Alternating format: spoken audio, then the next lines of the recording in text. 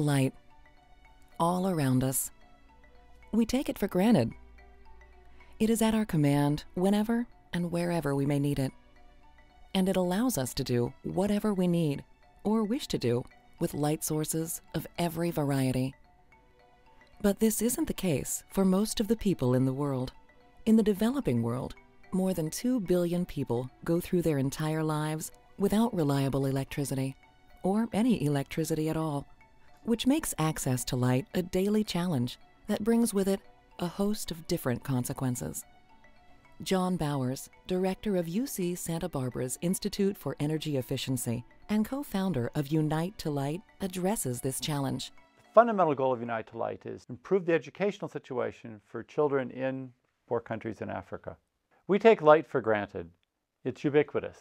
It's efficient, it's reliable, it's inexpensive. But for 1.4 billion people, they don't have access to electricity. They're not on the grid. And so they have to burn something, either candles or kerosene or dung or wood. We tend to neglect the fact that this is very unhealthy. Kerosene is a good example. This is a US grade kerosene lamp, and it puts out light. I can read by this, but the fumes I'm breathing are very unhealthy. And this is very bad for the earth as we fill our skies full of these greenhouse gases. It's very expensive, typically about $6 a month for a single lamp in Africa. And it's very unsafe. If this gets knocked over, it causes a fire. And about 1 million people per year are injured by fires. The focus of Unite to Light is to get that technology to those who aren't accessing that. So in the United States, everybody can buy them. It's not a big deal. They're not that expensive.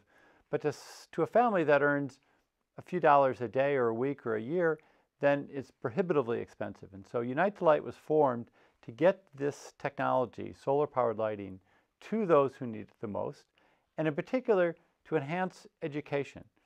Unite to Light got started at the request of a professor in Ghana, and he made the observation that those who come from the city in Accra, where it's electrified, do much better in college than those who come from the northern parts of the country, where 75% of the people don't have electricity.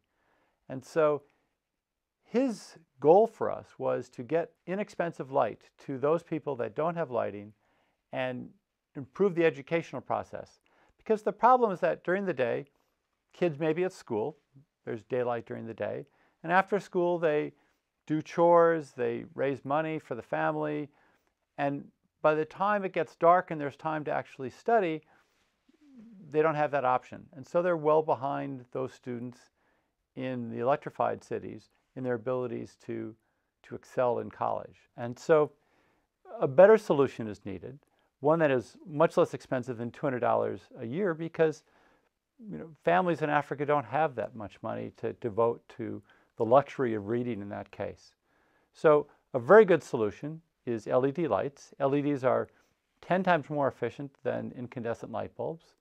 And if you can combine LEDs with solar panels, then once you've bought one of these lights for equivalently about a month's worth of kerosene usage, then you can use that light for the next 5-10 years. This is the light that Unite to Light is distributing. It has a solar panel, it has a LED, and it has a battery.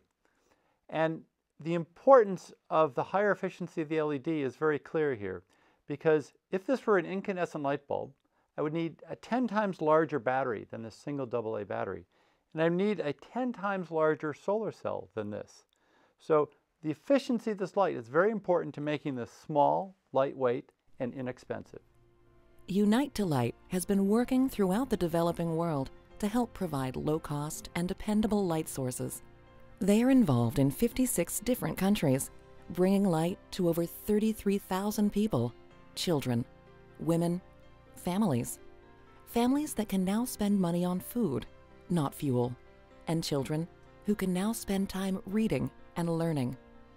But it wasn't until a technical breakthrough made by another UC Santa Barbara scientist in 1993 that this dream of bringing a simple necessity to those without it could become reality.